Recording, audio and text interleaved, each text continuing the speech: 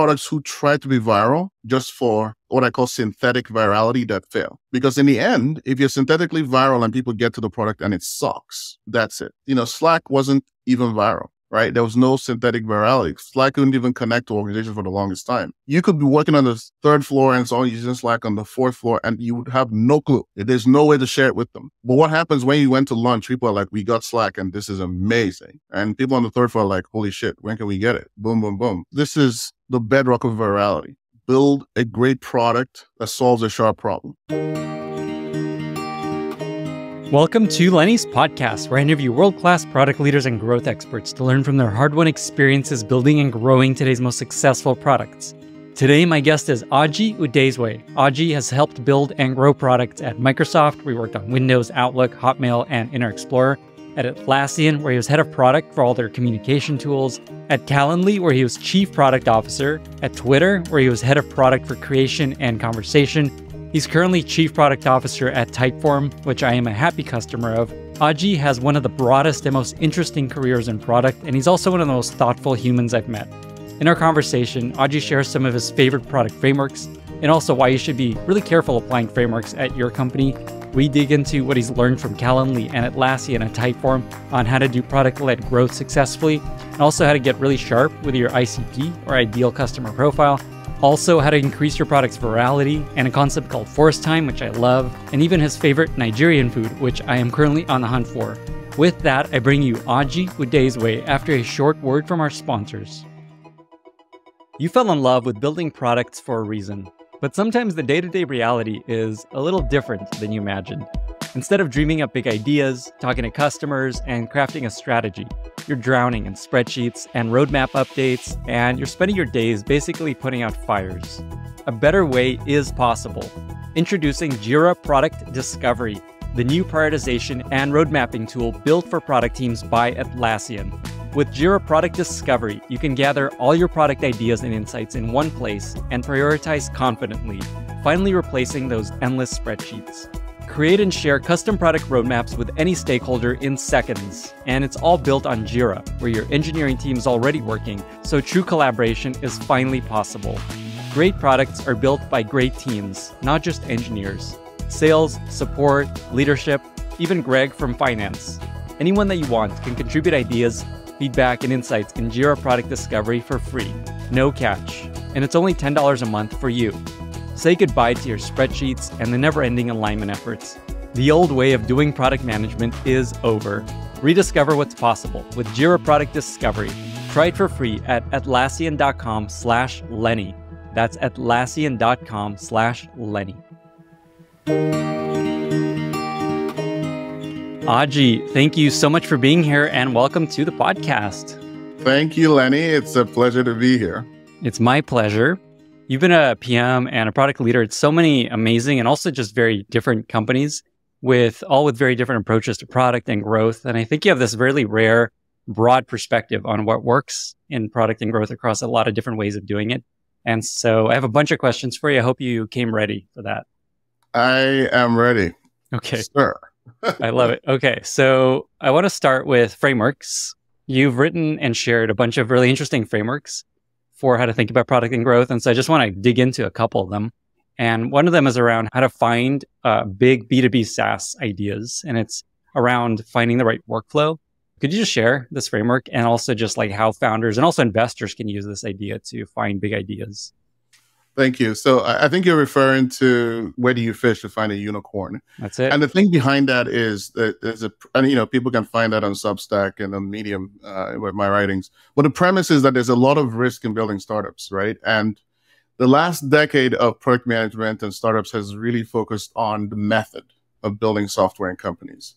We talk about the lean approach. We talk about fail fast, YC doctrine, and so on and so forth. And I think that was a necessary phase for us because a lot of innovation was just the ideas of founders, unvalidated by customers. And we needed this inflection point in our discipline. People need to understand, though, that customer science is not the solution to everything. Otherwise, OpenAI will never have done anything, right? It's also innovation, all right? And so the problem space and the solutions to the problems to these places is still a big driver of success in building software companies. What problem are you really solving? And if you believe that the problem space is key, so what problems will predict success, right? In B2B SaaS especially, which is much easier to circumscribe, is where I start to think about, look, how do you tell from the beginning? Because I'm an investor as well as an operator, right? Now, to segment this space, I think of two dimensions. One is how many departments in the company does the workflow you're trying to solve apply to, right? Is it just a few or is it all of them, right? And the second is how intense or how frequent is the workflow executed? Is it daily? Is it weekly? Is it 3 times a week and so on and so forth? Now, if you draw a nice quadrant of these two things, then you can start to have some predictive power. Things that are useful in every department, I call everyone workflows, like things like collaboration, like Slack, email, calendaring, workflows, social knowledge, and like Notion and so on and so forth. And then things that apply to single departments, I call niche, and things that apply to, that's what I call niche, right? And then the intensity is about frequency. A month is not infrequent. Daily is super frequent. If you divide the market or the enterprise into frequency and into how broad the workflow is, you can actually have predictive power. And what I found by looking at the biggest companies, public and private, in each quadrant was that everyone frequent workflows intuitively are the most profitable to work on, but also the hardest to get into because they're dominated by Microsoft and Google and very, very large companies. For example, one of my friends is the CEO of Coda. And so this is interesting because he's in that space for him to think about. And then the place where B2B SaaS really thrives is niche workflows that are highly frequent, right? High NI is what I call it, high frequency niche. And then there are the other two quadrants that are a bit more challenging. And then you have to figure out how to navigate your way into one of the other two. If you are in one of the top two quadrants, high NI and high everyone, and you solve a really important problem, workflow problem, you can probably turn into $1 billion company. If you do the other two, there's some challenges that you have to go through. And the framework sort of talks about how you should navigate those places into success. And I think it's very important because if this is true, and by the way, like I said, I did some validation on it, founders can start to, before they invest years, start to think about what the probability of success is. And if you're an investor like me or a VC, you can start to think about how you deploy your money. What are examples of companies in each of those quadrants, if you can frame this I don't know if you have this in your head already. High frequency everyone workflows tend to be things that are done by the doorman to the CEO. So it's email, it's collaboration, it is writing, it is math, all the basic things. And then last year, we spent a lot of time thinking about this. So Word, we've had word processing forever in the workspace. Things like Notion and Confluence are huge, a sort of evolution of that. Slack, email. Companies in that space, Google, Microsoft, Atlassian, etc. In the high NI, which is high frequency niche, you have things like Jira, right? You have things like, tools for recruiters. You have MarTech, all right? You have SalesTech.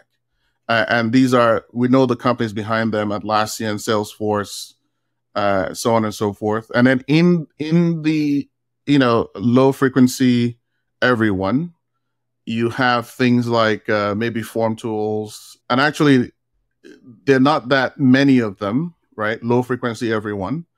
Or even like expense. Actually, the best is expensing, right? Not everyone does it all the time, but everyone essentially has to do some of it, mostly, at least a lot of people. And then there's the low frequency niche, which is a particular department.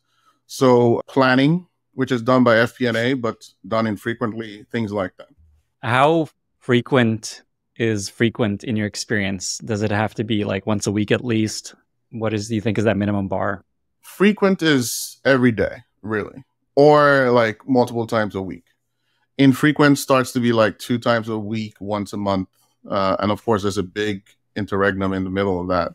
It's interesting that there are examples of companies that succeeded in those lower quadrants of infrequent, say the expensing use case. you have a sense of what it takes to win there? Because I imagine most startups are in that area, and I imagine founders are like, what can we do to win still? Well, this isn't a static framework in the sense that companies are not destined to be in one of these things. The essence of strategy is to navigate from, the curve of travel is essentially go from the lower to the higher, right? Atlassian is trying to go from high niche to high everyone with Confluence and with some of the tools that they have. People below are trying to get into the high frequency niche by focusing on their core customer. So what it looks like, say low frequency everyone workflows, something like that is, well, if some people are using it infrequently, but they must use it, well, that's a good thing, right? But then maybe you provide a module that is used by the finance department every day, right? And so suddenly you're moving into the high frequency everyone workflow. So it's about finding a part of the organization that considers this mission critical and then solving their problems beyond the problems for everyone, for example, in that quadrant. Is there an example that comes to mind of either a Calendly or Typeform or Atlassian where you pushed it further up the frequency direction or the everyone direction? For example, at Typeform now, this is real for me. Typeform technically is low frequency niche or low frequency everyone, depending on how easy it is to use and how it surrounds the customer. And one of the things that I'm trying to do as part of product strategy is to move it into high frequency niche, high nine, which is a very productive place to be. So for marketers, for salespeople, I want to make sure that they think of us first, right? And because we are particularly good at customer facing interactions, if they think that we are the way to win new business and to make money, then a portion of our audience, not every single one of them, will consider us high nine. And I think expanding that foothold is the way to navigate a business like that. You can see that with Qualtrics, you can see that with SurveyMonkey. Lots of companies are thinking about how to further unbundle that market for a very, very specific kind of customer. And that is what they're trying to do. They're trying to hit the high nine, even for that sort of more generic workflow. That's an awesome example. You also have this framework that I think you call the zone of benefit, which is around how much better does your solution have to be than the status quo? A lot of people are like, hey, look at this product. It's better than what you have now. And usually people are like, whatever, it's good enough. And you've had some insights on just how much better it needs to be for people to care. Can you share that? Honestly, the reason I like being a product manager is on any given day, I'm drawing from anthropology, sociology, behavioral economics, leadership, communication skills. I'm a trained, I have a master's in engineering. So like I'm an engineer as well. I've done marketing and sales. So really pulling from so many things. And the reason I talk about the zone of benefit is ultimately what we're trying to do is impedance match technology to humans. That's it. Like if you really think about it, that's one essence of what we're trying to do. So the zone of benefit works as a framework because people will not pay for things that don't either really shrink the workflow that they're doing or doesn't give them superpowers. So the same amount of time, but twice as much output. But the most important thing is that it has to be noticeable, right? If you do something 20% better, often people just around you, just as a human, people don't notice. And so for a product to make a difference, it has to be at least 2-3 more X for people to say, you know what, this is offering enough value for me to maybe make a switching cost and so on and so forth. And it really comes down to, look, economic theory tells us that people work for leisure. They work enough to afford their leisure. It's sort of broad, and I know some people don't necessarily do that, especially in the tech industry. People just love to work. But that is really it. When you think about 8 billion people on the planet, and the zone of benefit really hones in on the fact that if you're going to help me work less, make about the same amount of money, then for me to notice you, you have to accelerate me by three times for me to care. Okay, awesome. So 3 times. So the idea there is you should feel like this is 3 times more productive in the thing that I'm trying to do. It saves me 3 times. I don't know. Yes. I do it 3 times faster. Yeah, that's when people actually feel it, and they feel it enough where they part with money. Awesome.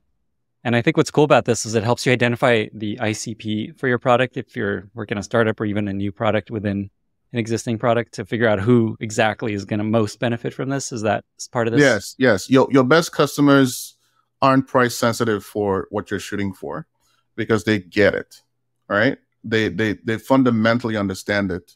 So yes, when you're shooting for ICPs, now every startup has, like marketing problems, getting an audience problem. But once you start getting a decent audience, over 100 people more, you should start to notice the people who are like, you know what, I really care about this.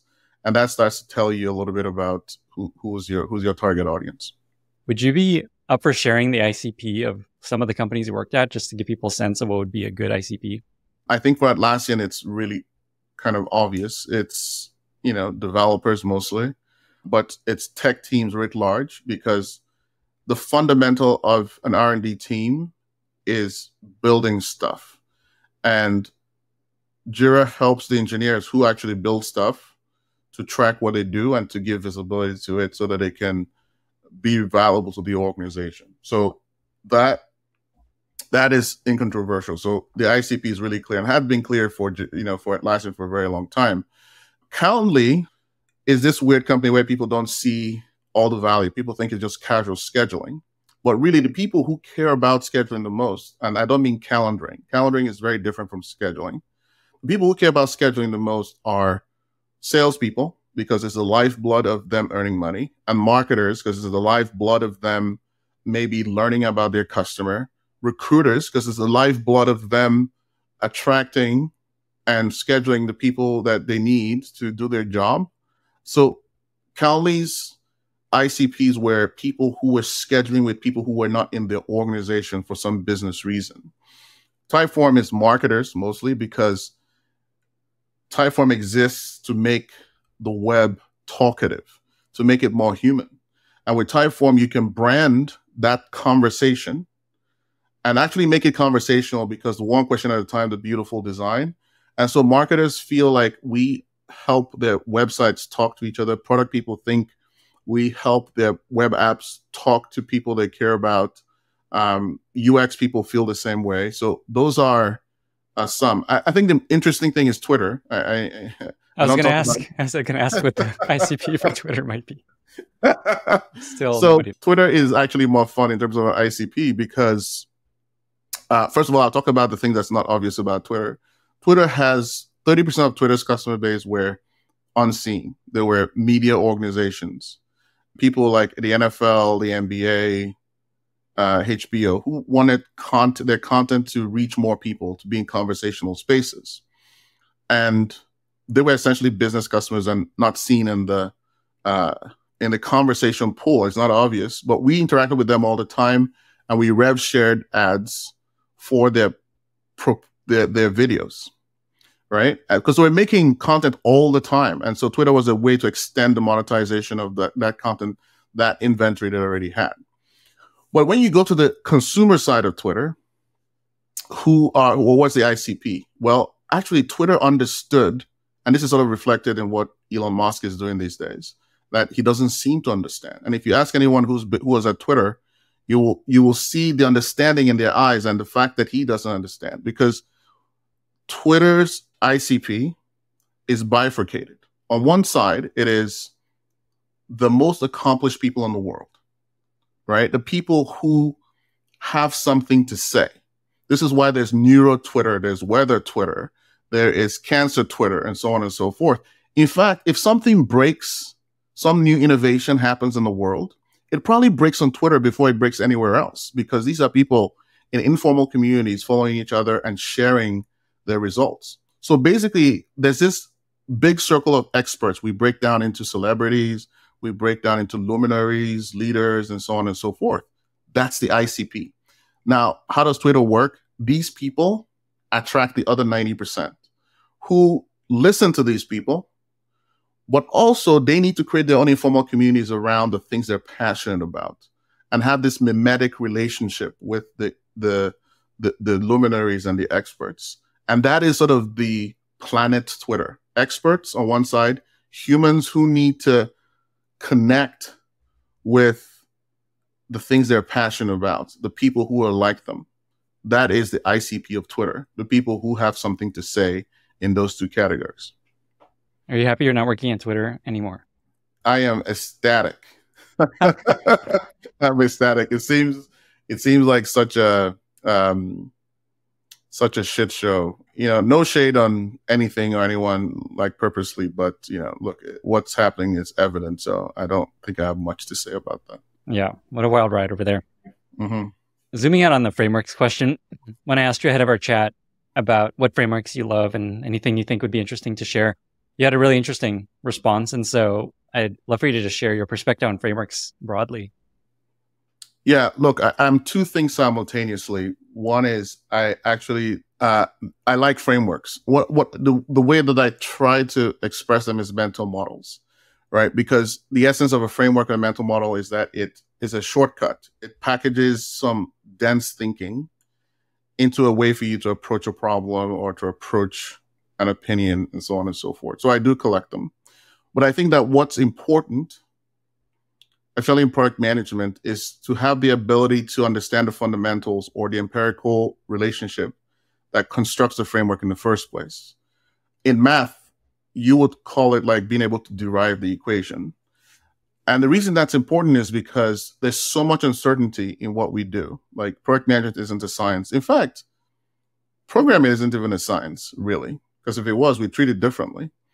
So the art of building, say, a software company that is profitable is not scientific. There's a lot of uncertainty, a lot of unknowns, there's timing issues. So I guess while I love mental models, while I love frameworks, what I want people who listen to me and maybe listen to you to understand is you have to go deeper, because as situations change, like as an investor and advisor to startups, I advise differently if you are just starting, if you're in the middle, and if you're scaling, right? In the book that I'm writing on product, I actually make that distinction a lot in the book, which is which stage are you? Because then the thing that applies to you is different. If you understand the fundamentals, you'll be able to use frameworks in a much more productive way, because you'll adapt it to your stage, you'll adapt it to the problem. And I think that's really important. I see lots of people using frameworks very blindly. And I think that's harmful to them and harmful to their businesses. What a great segue to where I wanted to take us next, which is around the book that you're writing, which is, my understanding is it's product management for product-led growth. And I'm on your wait list to find out when it's out. And I saw that the other day you asked people for their advice on what to call the book. Do you have any favorites at this point, what you might title it? Well, first of all, there are two things happening with the book. One is I believe PLG is, and I have maybe a different definition of PLG, but I think the way that we are basically adapting products to the consumer or to the business professional and using the product itself to sell the value proposition is really key to transitioning from what we used to do 20 years ago to today. Basically, I think even enterprise companies will tend towards a consumer type product management over the next decade than the other way around. That's my bet.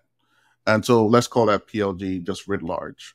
And also, I think product management is set for growth. So obviously that's good for you, Lenny, because everyone needs to know how to do this. It's the integrative art within building software, and software is eating the world. The book, I want to get very practical, what matters about doing those two things well.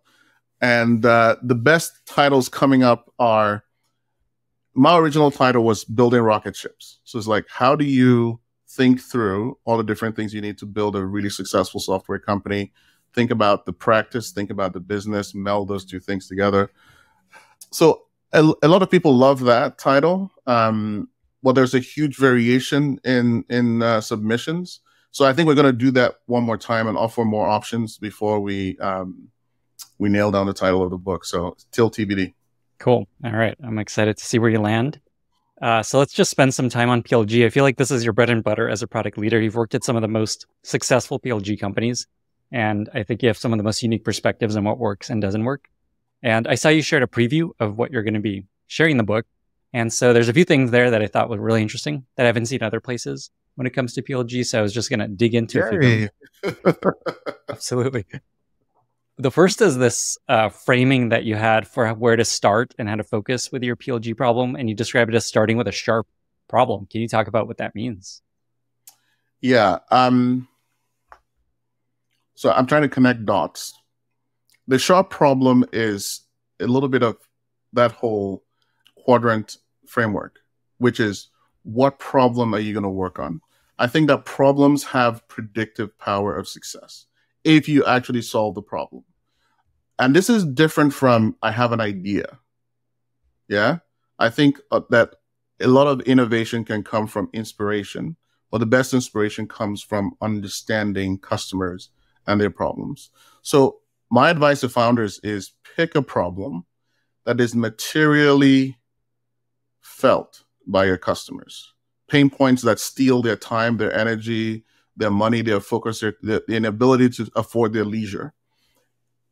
If you can solve those kinds of problems, and look, I know that it's broad, but because it requires insight. The best founders often are people who felt a problem, understand that it's really difficult, and understand that there may be like 5, 10, 20, a billion people who feel it, and they want to solve that problem. Versus, I feel a problem, but only 100,000 people care, in which case maybe it's not that intense anyway, unless you can charge them thousands and thousands of dollars. So pick those kinds of problems. If you have the narrative in your head that if you really solve this, people will pony up. That's what I ask people to find. Too many of us just have a sharp idea. Look, I built a startup on a non-sharp problem, and I knew how it felt. Well, I also know working in companies that are solving sharp problems, how it feels. It's a huge tailwind to do that. In fact, when you work on sharp problems, it's hard to fail because you can make mistakes and the customer's obsession will carry you. But if you work on something that doesn't have a sharp problem, mistakes can kill you because essentially you're having to pay a lot for marketing. You're having to pay a lot for word of mouth. People, when they get poor, they don't care about it, like recessions. Coming back to something you mentioned earlier about just like how much pain it needs to be for people to care, or how much pain it needs to solve versus the status quo, I think is a really important element of this. I think most founders no, I need to solve a problem, but usually it's not painful enough or it's not solving it enough. Given either an example of something that you've tried or you've seen of just that was a sharpish problem, but not sharp enough and people didn't care. Either a company you worked or a startup you advised of just okay, it wasn't sharp enough.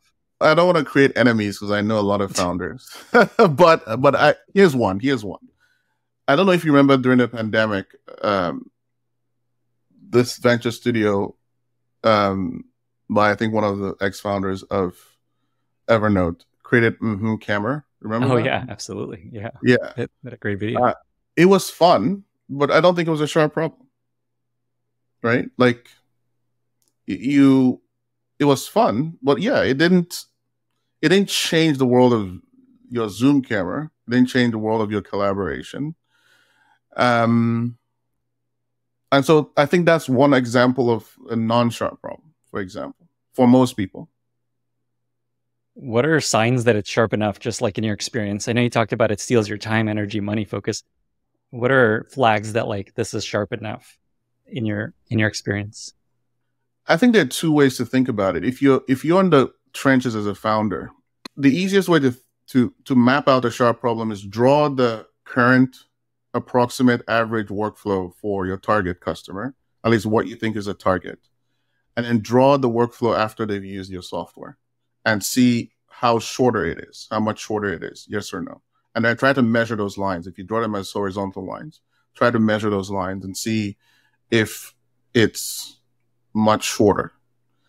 If it's 2x shorter, 3x shorter, so let's say pre-customer, that is the best way to hone in on it. Post-customer, you should talk to the people who are most enthusiastic and derive their workflow and their workflow change and try to measure that. I think that's how you figure out if it's a sharp problem or not. The other thing that we talk about in startup, a super early stage world is, I call it the whites of their eyes. Right? When you take a problem and you share it with someone who is is going to affect their workflow. And I use the word workflow a ton because I don't use specs anymore or use cases. I think workflows are the unit of productivity. When you see people's eyes get big and they expose more whites to you, you're probably onto something. It's not enough. That's not a workflow thing. That's an excitement thing. But people often react that way when you're solving a really sharp problem for them. And then people spontaneously will bring up money. This like, when can I pay? When can I? Those kinds of things give you an indication. Two other versions of the showing more whites of your eyes, which I love. Two other versions of that I've heard is one is you see their pupils dilate and they're just like, whoa, I need this now. And then the other is someone described it as you see this nod of as you're talking, they're just like, oh, I get it. I get this. And then they're like, okay, we need this in our company. I'm a little over those ones because sometimes it's just excitement and this noise. Mm-hmm. And so the things I said previously about workflow compression or capability inflation, I think those are more reliable, which is all about like customer research and customer conversations. That's what I would focus on. Yeah. I'm saying all this from mistakes I've made, right? Basically. So I feel like this is scar tissue, which is what I'm trying to pour into the book. Speaking of talking to customers, another one of your big bullet points in the book is around continuous customer discovery. And I'm curious what you found to be successful in actually doing that. You know, a lot of people talk about it when you keep talking to customers, get feedback constantly. What actually works in your experience? Yeah, I feel like all of product management is about discovery these days. Everyone talks about it. And I want to make a distinction. I think discovery is when you use customer conversations to understand a very specific thing that you want to optimize further, workflow that you want to optimize further. And then you call the people who are most likely to be affected and you do use various research strategies to talk to them. There's a version of that also that is what I call continuous conversations, which is a Calendly and a Typeform, which we'll do more and more of. You should organize it so that your PMs, your designers, your engineering managers, and your PMMs are constantly talking to customers by default, meaning that customer conversations show up on their calendar every week automatically without them getting involved. And then they're trained on how to have the conversation. Because the death of customer discovery is friction. If you ask individuals to do customer discovery, they will not do customer discovery. This is the thing that dies in an innovative company, because it's very difficult to actually talk to the right customer, not talk to any customer, talk less of the right customer continuously. But there's a third thing that I like to talk about, which is customer listening. In fact, I'm going to talking about this at Industry in October, the PM conference. Customer listening is different. It's not really discovery. It is the scarfing up of customer signals that are happening constantly anyway. So people are talking on social. People are talking on app stores and G2 Crowd. People are, if you have a instrumented churn survey, people are talking. If you have NPS, people are not only giving you the scores, but they're putting in the verbatims. If you have a bug report, which we had at Atlassian, people are filing bugs. You know, developers love to file bugs. So, of course, we had that for that audience. And then if you go to Zendesk and customer support, people are either talking about one thing all the time or a range of things, and you can see the frequency distribution. And of course, in Salesforce, you have closed one. These are all things happening no matter what you do. Whether you're listening or not, you're getting these signals. One of the big, hairy, audacious goals of product management is being able to process these signals efficiently. We did it in a certain way at Calendly, which I jury-rigged together through, workflows and Slack, and then having individuals triage those things. And if you can do that hard, and, at Industry, I'll talk a little bit about how to do it.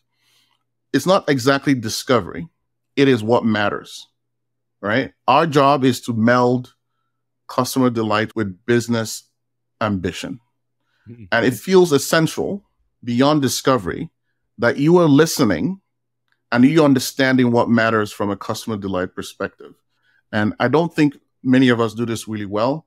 I've tried to do it everywhere I've gone: Twitter, Atlassian, Calendly, now at Typeform. But it still feels like something that the industry can get better at. This touches on advice that Teresa Torres teaches around continuous customer discovery. And she actually had a really good tactic that I'll share here that stuck with me about how to actually do this. So the way she recommends companies do this is have a little pop-up on your site asking visitors, hey, like, we'd love to talk to you and get your feedback on our product. And it just links them to a Calendly to book a meeting. And that's how it shows up on the calendar. Yeah, that's what we did at Calendly, But I will say, so a couple of caveats. We did that in the community. We had, community.calendly.com. And we understood that that was a self-selected group, but it was still important to talk to them because they were still representative. And of course, you should do it in the product. The challenge of that approach is always, is it the right customer, right? And, the pro con of that is talking to one customer is useless. Talking to 100 is super useful.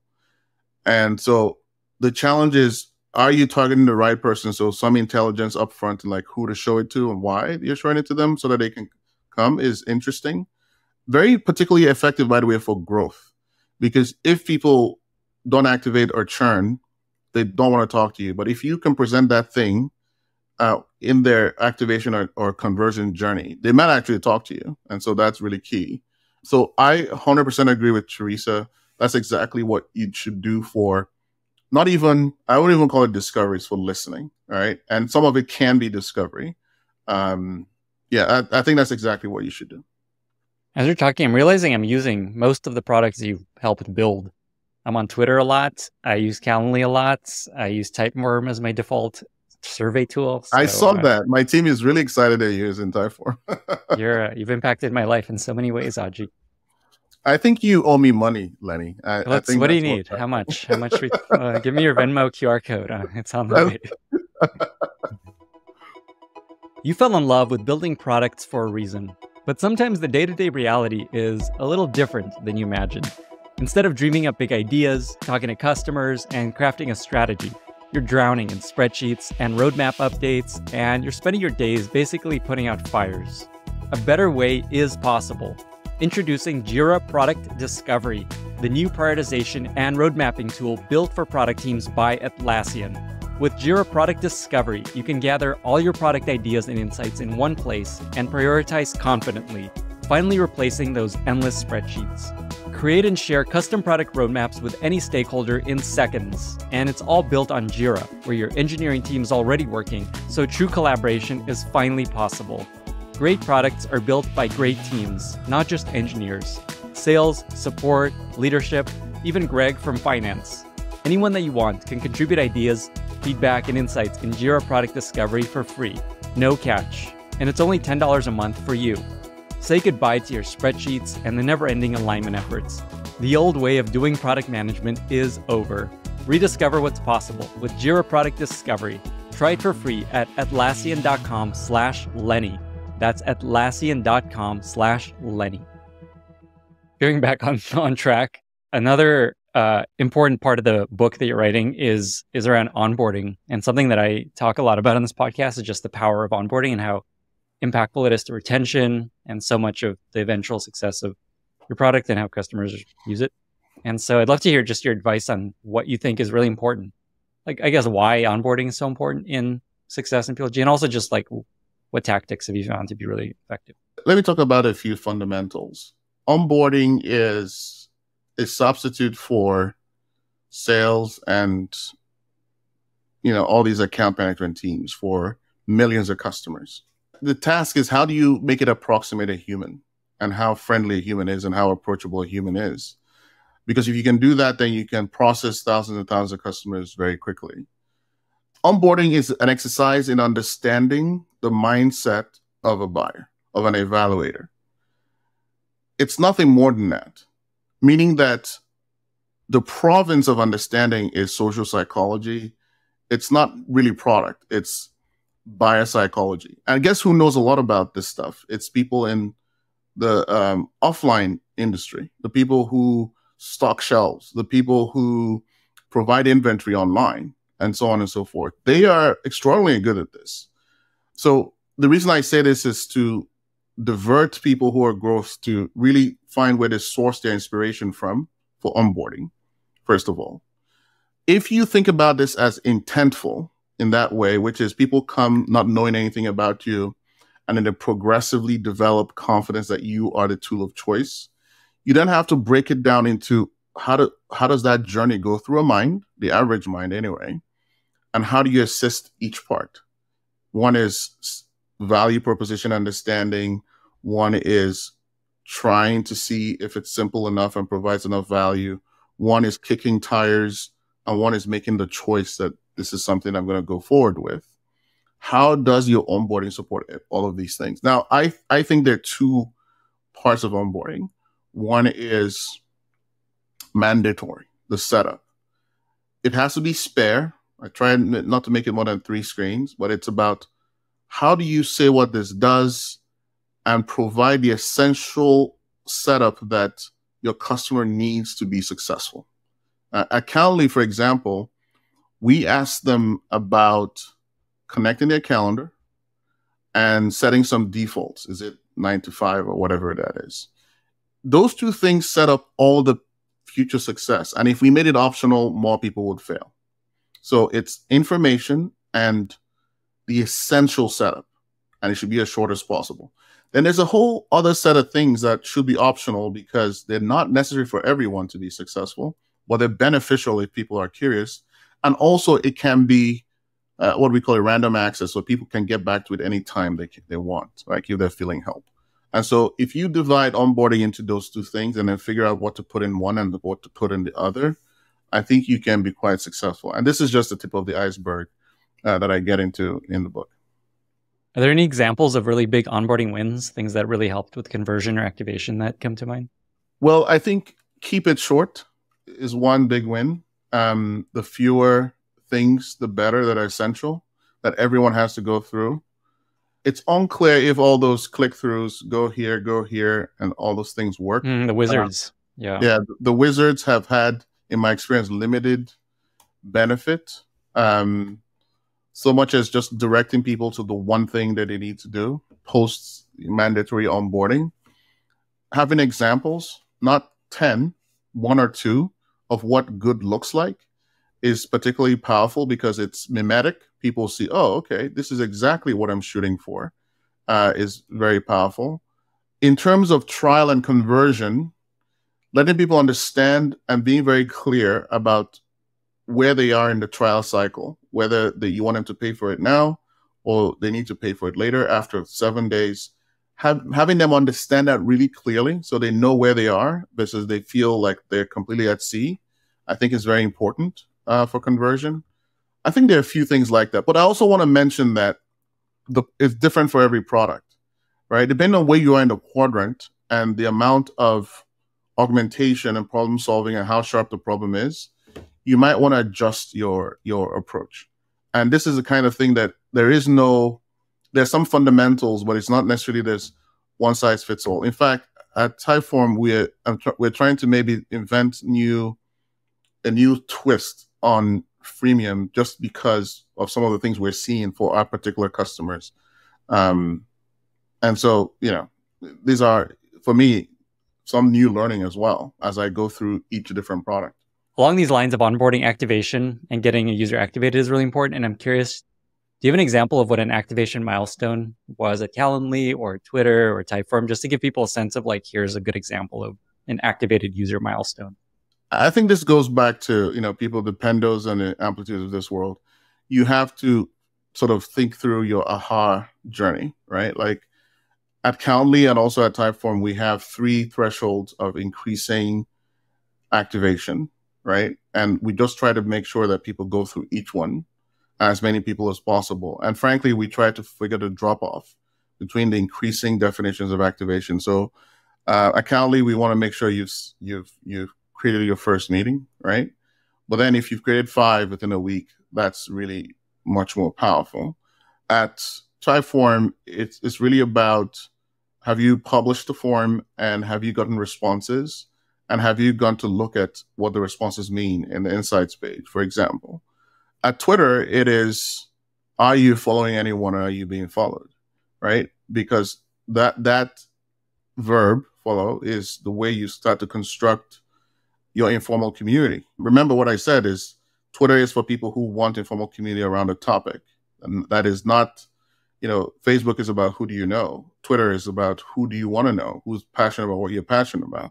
And so if you haven't set up your follow graph at all, you're not going to really activate. It's not going to be compelling for you. Awesome. Those are great examples. It's funny hearing the Twitter activation milestone out of context sounds so creepy. Have you followed anyone, or is anyone following you? Yeah, because a lot of people go in and then they tweet into the void, or they don't feel like they have a voice. Right. But that's not the most important thing. The most important thing is, are you getting content that you're interested in? That makes you want to come back and see more of it. And follow is a huge part of doing that. Yeah. Just on the point of Twitter, I don't know if this goes anywhere, but it's crazy how it keeps going no matter how much destruction is happening all around. You want me to talk about that? Because I want to talk about it. Please, let's do it. So, one of the things one of the things I learned early on is network effects. Yeah.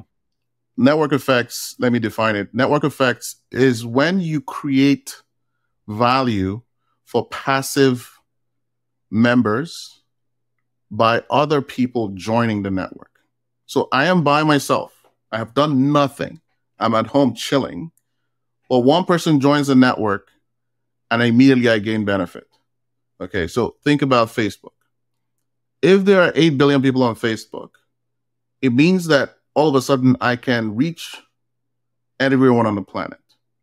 And so the more people on Facebook, the more it's valuable to me, regardless of my effort. That's network effect.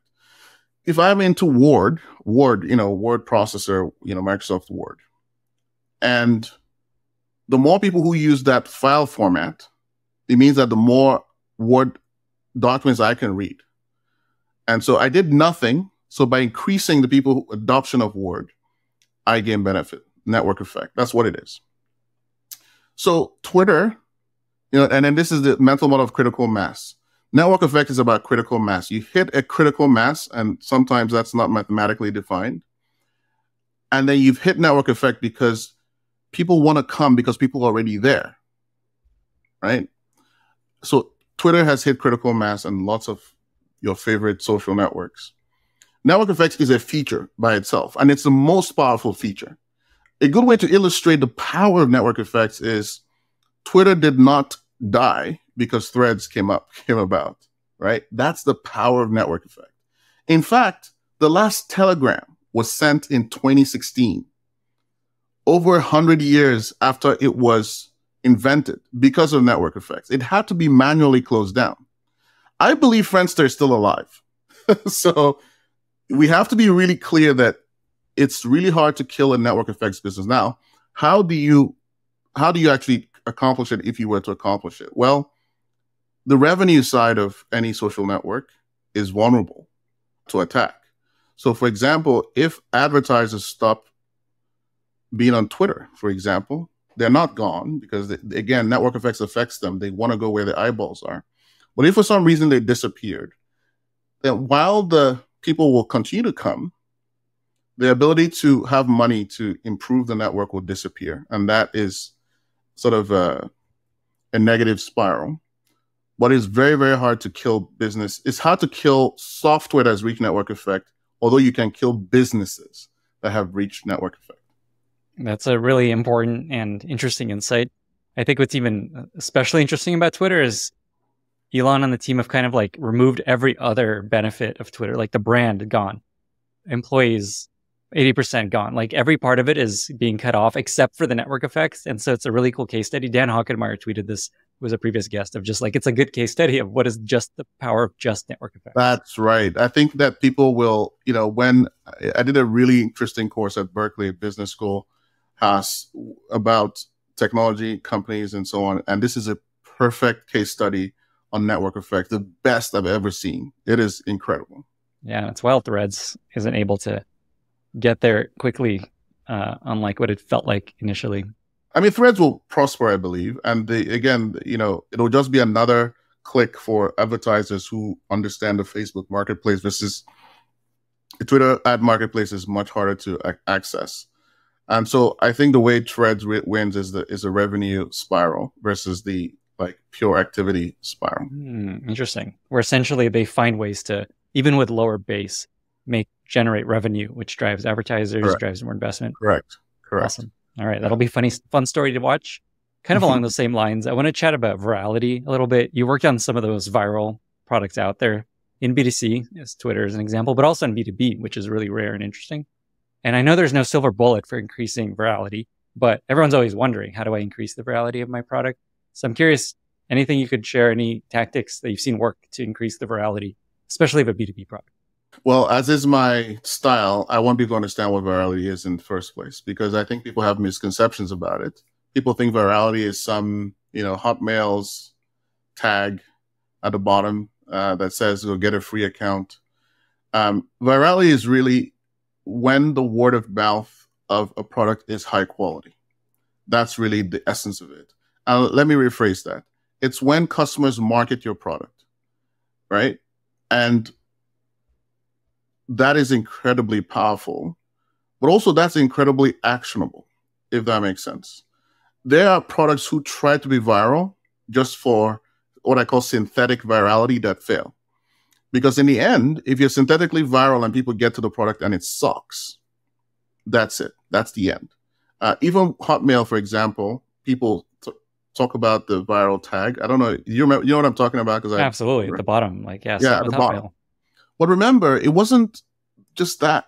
It was one of the first webmail things.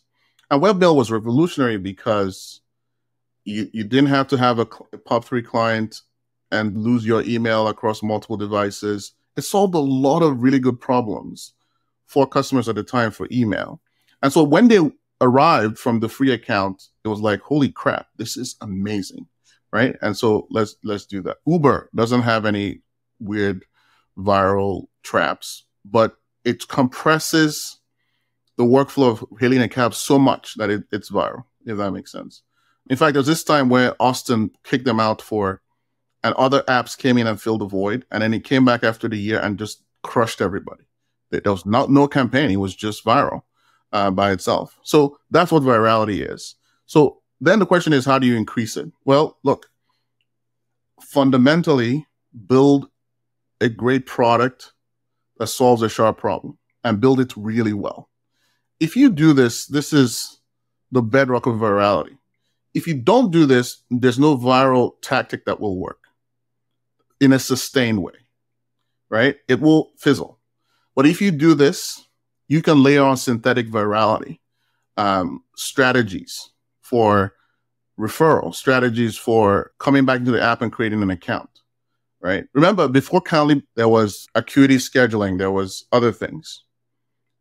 The difference was Calendly was so well made, so simple for schedulers, so respectful of schedulers' time, not just the creator's time, that the virality worked. It did not work for others who sucked. X.AI and other places. They weren't that good. You have to be good to be viral. That is such an important insight that everyone looks at Calendly like, of course, you're sharing calendars with everyone, it's going to go viral. That's what a cool trick. But your point is so interesting that there was previous versions of that, but the product itself wasn't great. The experience wasn't great. It was too complicated, didn't work. And that's what made it so viral. Yeah, there may be some things I think affect virality, but I think that this is the nugget that people need to take away. That is the foundation, the bedrock of all of them, right? Like customer support actually affects virality. Like if you have fanatical customer support, people will love it. Viral tactics like, the page that says, "Oh, get an account," and so on, all these signing documents, Calendly, and so on and so forth. Network effects, as in Calendly, you have these green dots. If you and a person have Calendly, it tells you when you're free. All network effects, really high quality execution, synthetic virality, all contribute to net virality. But the fundamental is exactly what we just discussed. Just got to get it all right. No big deal. I build the best product possible. Honestly, if you want to be viral, that's, Slack wasn't even viral, right? There was no synthetic virality. Slack couldn't even connect to organizations for the longest time. Why? You could be working on the third floor and someone using Slack on the fourth floor, and you would have no clue. There's no way to share it with them. But what happens when you went to lunch? People are like, we got Slack and this is amazing. And people on the third floor are like, holy shit, when can we get it? Boom, boom, boom. Great product first is virality. Seth Godin has this phrase I always come back to: if you want to make your product remarkable, something people want to remark about. And that's basically the core word of mouth. Yes. I was watching a talk you did on this kind of topic, and you had this great phrase that you sort of touched on, but I think it's so good, and I just want to make sure we highlight it, which is that virality is customer augmented marketing. Mm-hmm. Yeah, I think is the thing that I started with first. It's when your marketing is essentially done by your customers, right? Because what it does, it affords you the ability to spend less on marketing. And you can either up-level your marketing execution with that or save money that you can put in the product. Atlassian spends maybe like 10, 20 percentage points less on marketing than the equivalent competitors because it's viral. And also because it's network effects at this point as well, say Jira. And so it's customer augmented marketing. Your customers are either forcing other people to adopt it or shaming them into adopting it or FOMOing them into adopting it. So yes, virality is essentially customer augmented marketing, which gives you options. I love that phrase. I'm going to use it now. I have just a few more questions before we get to our very exciting lightning round. And these are kind of random two topics that I wanted to chat on. One is this concept that you call forced time. It's a post you wrote about the importance of forced time. Can you just describe what that is and why it's so important, and then also just how to do this? I'm an operator right now, meaning that I'm building things. I work for a company, but I also advise and invest, which is different. When I'm advising, I'm looking from above, from outside. I have a bird's eye view, and I'm able to say, you know what, this will work, this won't work. What have you done? Can I look at the results and then, cycle the advice based on what you're seeing and what I'm seeing? When I'm operating, I'm building a team, I'm hiring, I'm managing, all the thing. Elena, shout out, that hates sometimes, right? And that's what I'm doing. When you are operating, you have the fog of war. Like, it is so intense that you don't have the attention to have a bird's eye view constantly. And so forest time is the idea that you make time within your week, within your month, to see the forest for the trees. Most of the time when you're operating, you're seeing the tree, which is the problem in front of you. But sometimes you need to see the forest so you can figure out if there's an alternate path different from the one that you are currently on your campaign.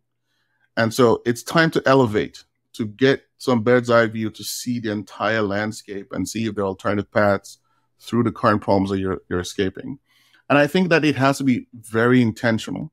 And intentionality there is I published a workflow, a document that helps you make that step, to make that elevation. Like, what are the issues? What are alternative ways to solve this potentially that I'm not seeing, etc. And what I try to do is I try to create that forest time for my executive team as well, because it's not just me that suffers from this, it's most everybody. In fact, it's most PMs, because PMs are so influential that they spoke of the wheel of product creation and product development, that we often, it's a sine wave, right? You are discovering and shaping problems, and then you are commanding and captaining execution, and it's endless, and there are endless meetings.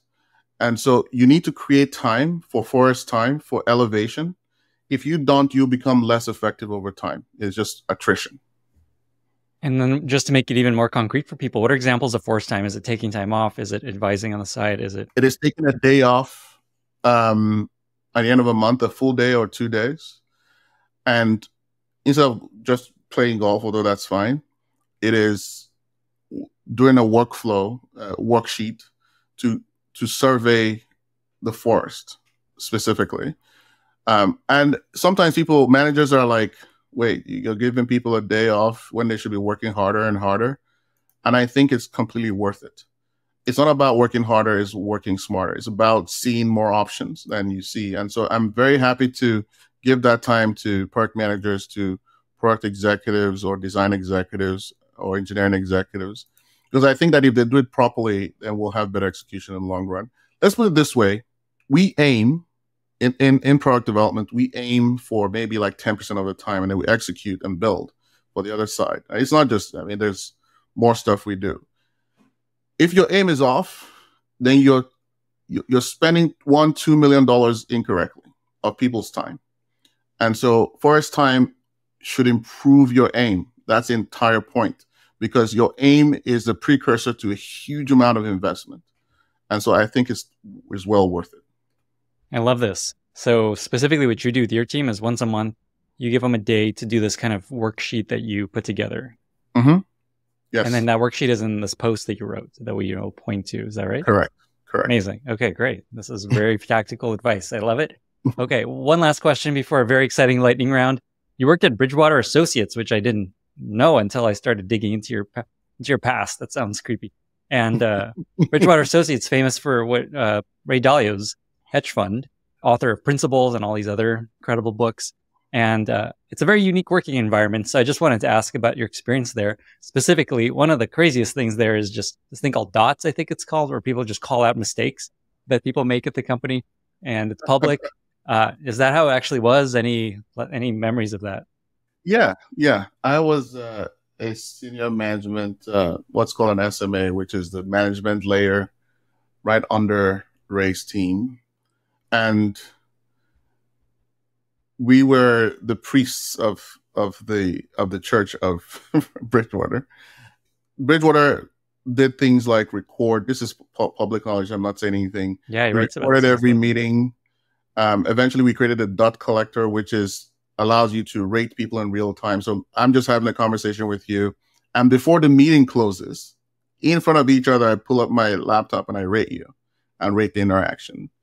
And in theory, the idea is that if you constantly rate people across hundreds of interactions, then you build a picture of them that is fairly accurate, statistically accurate, that will transcend, maybe like emotional relationships as wisdom of the crowd idea.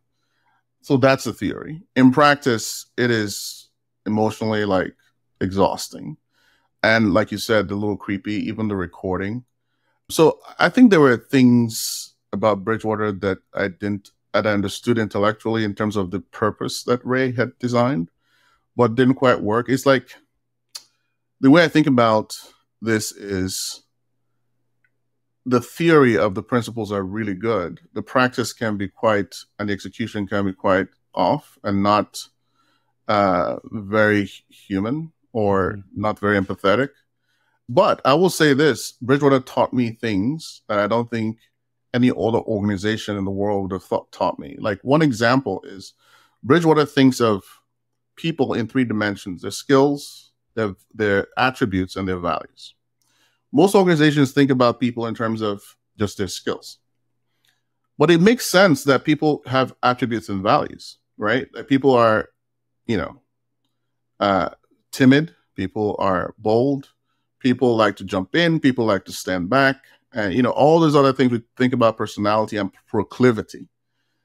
Bridgewater tries to establish and measure them, and also tries to write job descriptions that say this is the kind of attributes we're looking for, not just the skills we're looking for.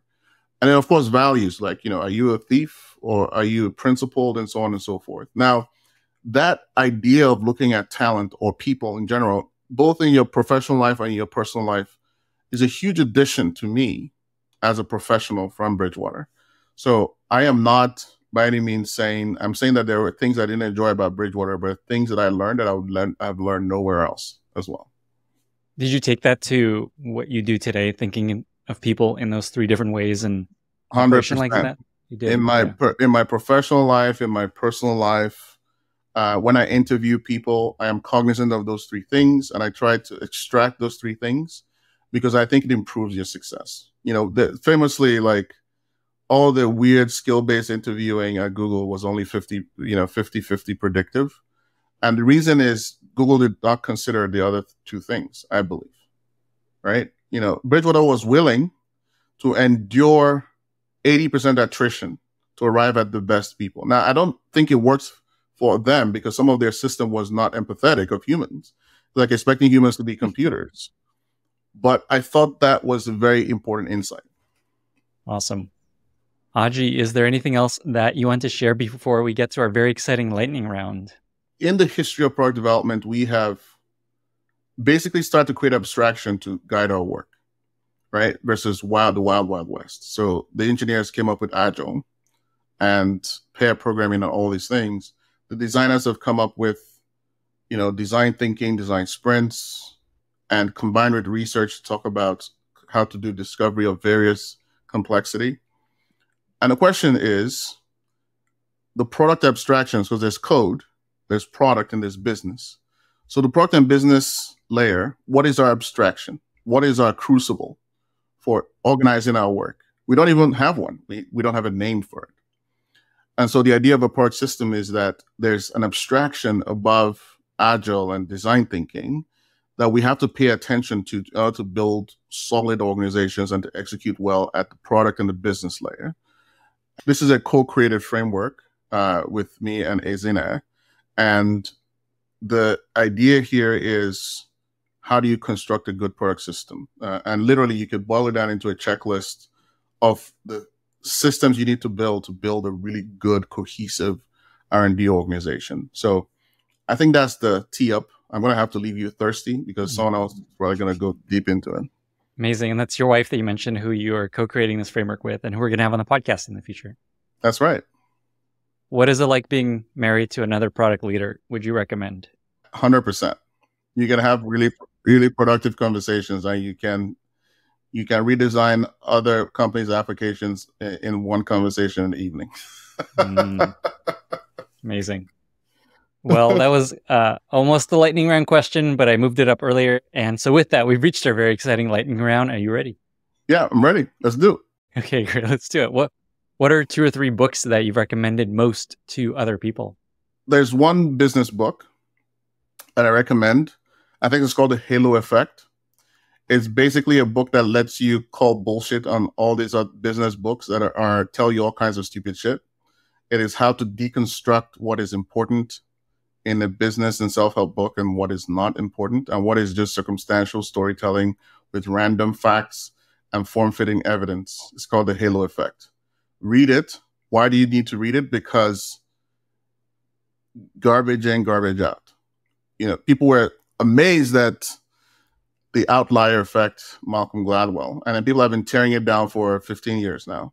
But everyone ingested it and thought it was the most important thing. But how do you know what's important to take away from it and what's not? The Halo Effect will help you. And then the other thing is, I read for pleasure because I read a lot for work. And so science fiction is the thing. There's lots to recommend, but I would say that people should either read Dune, Frank Herbert, or Foundation by Asimov. If you haven't read those 2 things and you're a science fiction person, you really should. The world building is incredible. It's not, I understand Tolkien and fantasy, but the science fiction side of it is those 2 books. There's also a TV series, A Foundation now, which I can't say recommend absolutely, but it's a beautiful show. Yeah, no, I haven't watched Foundation yet. I just felt super weird watching it after reading it. And I could only make it through 3/4 of Dune version, part 1, but I will make it through them. I don't expect them. The books are glorious. If you love prose, the books are, man, crazy. But I will get through them eventually. I've not actually read Dune, but the movie was incredible. I played the video game Dune, where you're just mining spice all day, and it's just stuck in my brain forever. Okay, next question. What is a favorite interview question that you like to ask candidates that you're interviewing? I try to ask 2. I feel this feels like it's going to give people a cheat sheet when I interview them. But I try to ask 2 questions. So I'm not a person who does favorites, so it's hard for me to pick favorites. But I ask people to introduce themselves, and I think it tells me a lot about them, how they tell about themselves. what they say about themselves and the content of it. I ask people about the things they think they're truly great at. And then I ask people about the things they think they need to learn. For the latter two is about their professional skill, their craft. I think it tells me a lot about how they communicate. It tells me a lot about how thoughtful they are. It tells me a lot about what they're proud of and what they lead into. And those kinds of things are very important to me. What is a favorite product you recently discovered that you love? I have been optimizing my workspace a lot. So I'm on a kick right now where I use Windows, I was in Windows PM and I still have my Windows box. But a lot of people use Macs at work, and I've used Macs for the last few years. So even though I switch between them, I'm spending a lot more time on Mac, and my Windows experience is completely optimized. Like, it is perfect. But Mac, I'm like, the windowing sucks. There's all these gaps I see. So I've been trying to figure out how to dial in my Mac experience. I've been, I hate the activity monitor, sucks. Like, what's a replacement? The sound. It doesn't support sound through HDMI or sound through, I don't know, just some weird setup. So I've been optimizing that. One particular product that I like in the context of that is Unlocks. It's a one-man product that allows me to just look at my phone and log into my Mac when I walk up, and then locks it when I walk away. And it'll actually detect my proximity, so it'll start the login process while I get close. I think that's incredible, and I feel like it improves my productivity. Very cool. Sounds like a lot of haterade for Macs over here.